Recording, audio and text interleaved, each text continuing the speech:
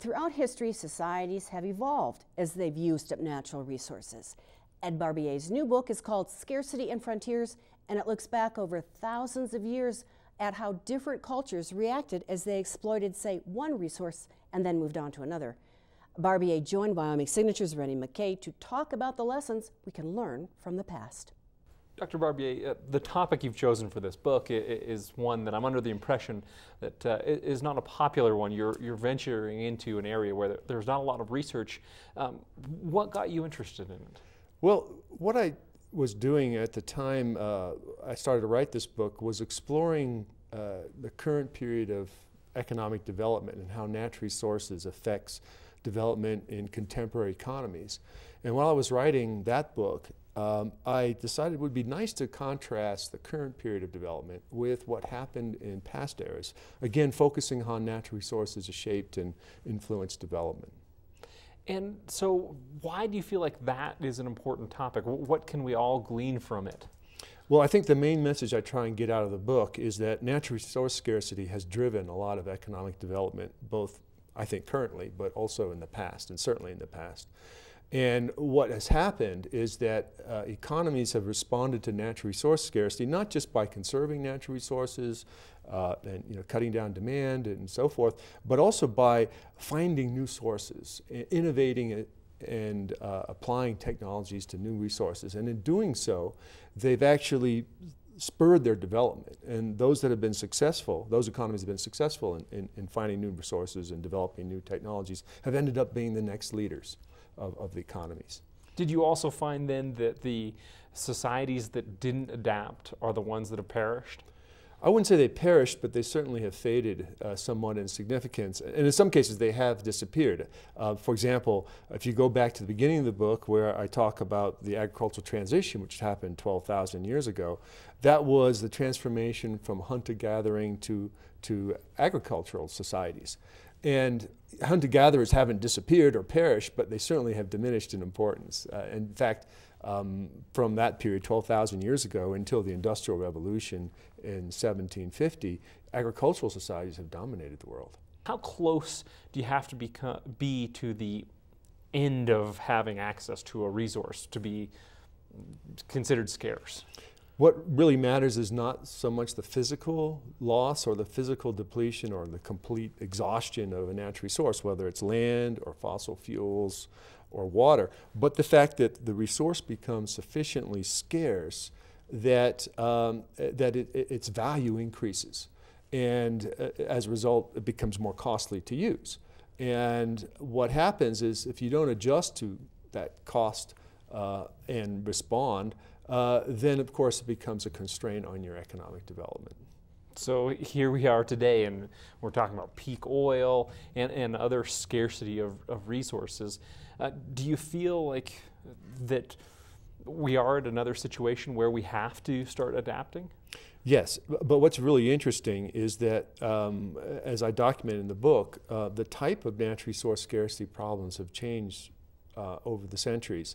So for example, when you had agricultural-based societies, land was the primary natural resource, and land was important for agriculture as it was important for the source of energy. For example, biofuels, wood was the primary source of energy, and charcoal based on wood. The Industrial Revolution was in a sense a response to that scarcity, and we discovered and utilized fossil fuels, starting first with coal in the 18th century, and then eventually, of course, with the discovery of oil in the United States, oil became the predominant, and then natural gas. Now, of course, we're faced with a completely different set of scarcities. Yeah, there's the problem of peak oil and the concern of the depletion of fossil fuels, but I would argue, as I do in the book, that we have two other really important types of environmental scarcities or ecological scarcities. One is the deterioration of ecosystems and all the goods and services they provide us, from fresh water to natural habitats to soil erosion to good quality air and water. So ecosystems are disappearing, and also we are facing global climate change. The capacity of the Earth to stabilize our climate is clearly deteriorating. And these are phenomenal scarcity problems, and we have to, again, find ways of using natural resources differently, perhaps finding new sources of natural resources, such as low carbon technologies and technologies that put less pressure on the environment and ecosystems. And the economies that innovate and do that are going to be the next generation of world leaders. Does that mean that Wyoming's economy, this one state in this one country, needs to do that? Or are you referring more to the entire globe and changes that would happen at that level? I think change has to happen at all levels, and Wyoming is, of course, right in the center of it all, because if you take the United States, Wyoming is one of the major producers of fossil fuels. And also in Wyoming, we also have the opportunity to innovate and explore new uses of fossil fuels.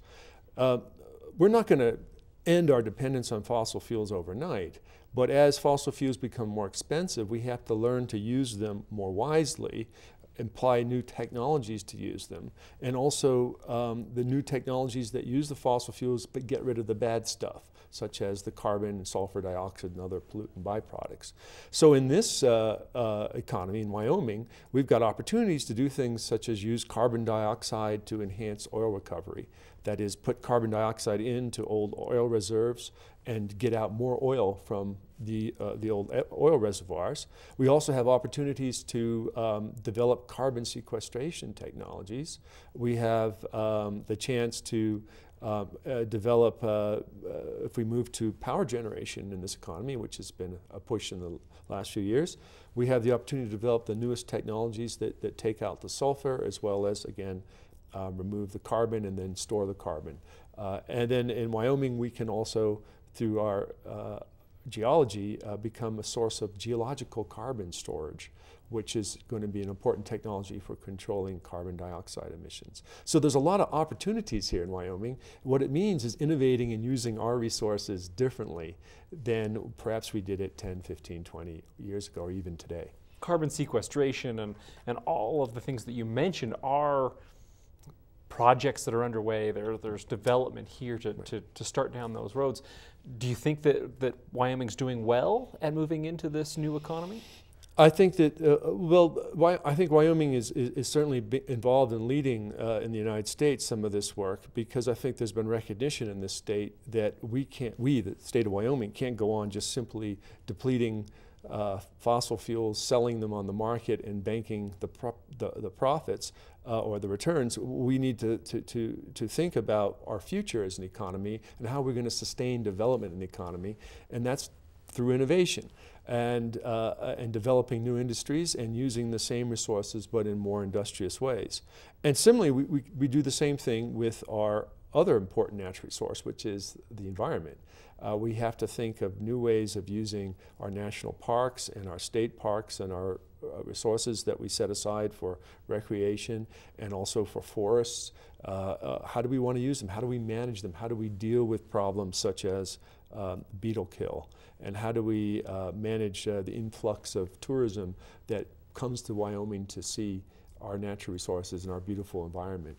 And how do we sustain and develop that in a way that doesn't damage our ecosystems? Same with our water.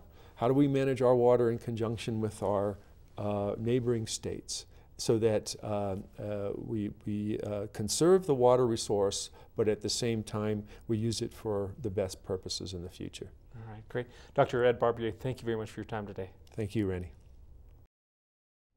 Barbier has consulted for a variety of national and international, as well as non-governmental agencies, including the World Bank.